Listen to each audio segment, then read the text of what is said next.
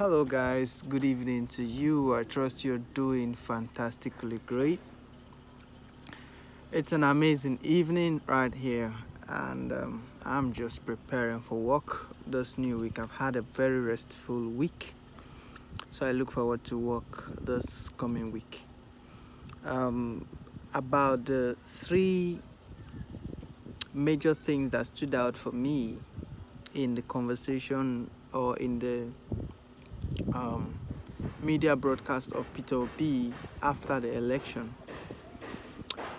First of all, for those who don't know why I support the Labour Party, I am in support of the candidature much more than the party, and I am in support of the spirit of the movement more than the individual. I am for the movement for the rebirth of a new Nigeria more than I am for the movement of President Peter Obi.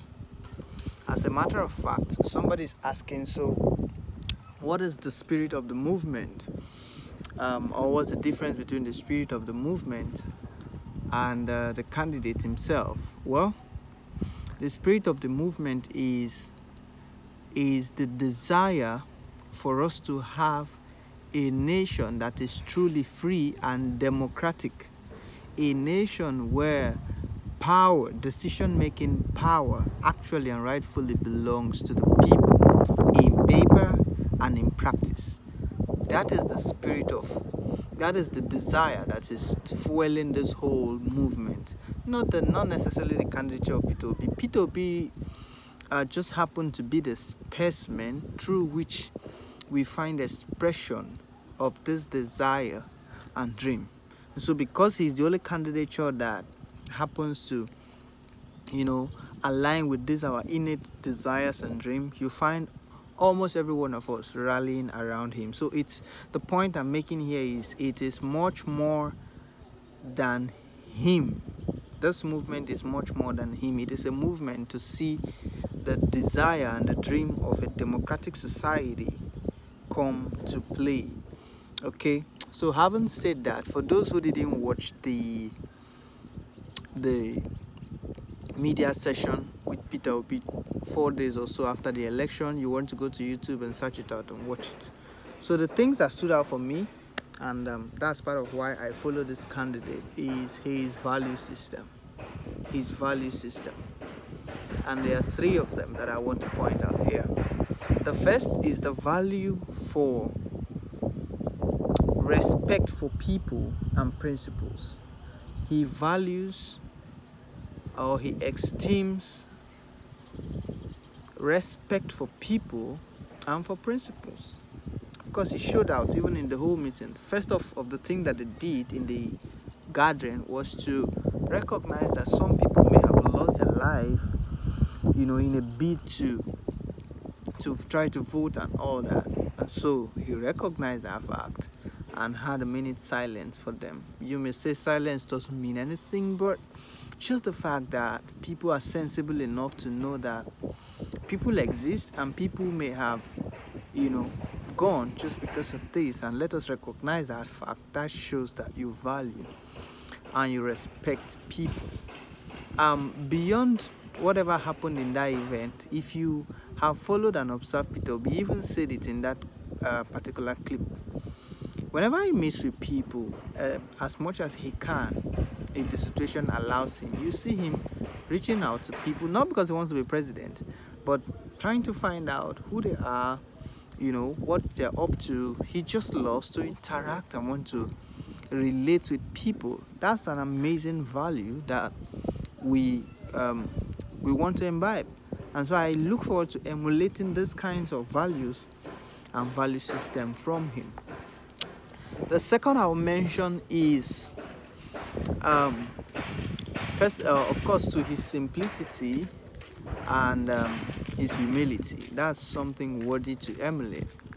I've never seen such a down-to-earth person, such a very, simple, easygoing, humble person as that individual. It's as simple as could be. It's as simple as could be. I watched a particular clip where someone had to interview him in his living room. You know, he goes about his normal domestic chores, most of them by himself, and just does things as simple as could be. That's something worthy of emulation. Another value I want to point out about him is the one that almost everybody knows about him. I think it's nice. It's frugality and accountability. Frugality and accountability. Not being unnecessarily frivolous. He doesn't spend just anyhow just because he has the ability to fund it. You know, you take your time to make sure what you're spending on matters and is essential. And you also know that you're going to go feedback for every little thing that you spend on, and so that matters.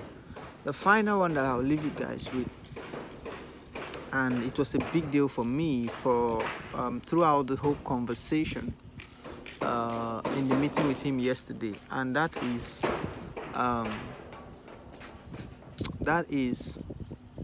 the esteem or the value for proper processes. Value for proper processes. My God. Of course, you know, as an educator, that would occur very well to me, because education is mainly a process, and it's about the process of acquiring character, values, and all that. And so, as an educator, I value going through the process properly to attain at a destination, to attain at a product. You know, process makes you, and as an educator, we're into making people. So here is a man also too that shares similar or same value system as esteem for proper processes. He made mention of the fact that a university called him to confer upon him the title of a professor, and he had to decline that. Reason being that he has not gone through the proper process to get that. You know, most of the Nigerians these days, and mind you, as we clamor Peter Obi is coming and all that, we should bear in mind, most of us should bear in mind the consequences of his governance. Those of you that are on serious, that have been lackadaisical to government work and to government stuff, you will now have to be serious, because they will hold you accountable, because you must do things right, because you must go through the due process, because you must do your due diligence. It wouldn't be the time where government things you handle it with a laissez-faire attitude. That will be the consequence. It will require discipline. It will require integrity on your own part. It will require that you buckle up too or sit up, else you'll be arrested if you don't do what's needed to be done. Okay, so esteem for proper processes. Esteem for proper processes. And that is so critical. He made mention of the fact that anything you want to get, or anything you want to be, anything you want to do, anything you want to have, there is a process to getting that. There is a process to be who you want to be. There is a process to do what you want to do, and there's a process to have all you want to have. And so proper success in terms of achieving what you want to be, do, or have demands that you follow the due process. I hope you got one or two things from this. If you want to listen to the full clip yourself, head on to YouTube and search out for press conference with Peter Obi post-election. You're gonna find it there. This is David Obinna right here. If you are new to this channel, I want you to click the subscribe button and subscribe. We'll be sharing various thoughts about personal development, national affairs, education, and general improvement of your performance. This is David Obinna, and I'm signing out. I'll see you guys on the next. Have a fantastic week ahead. Bye.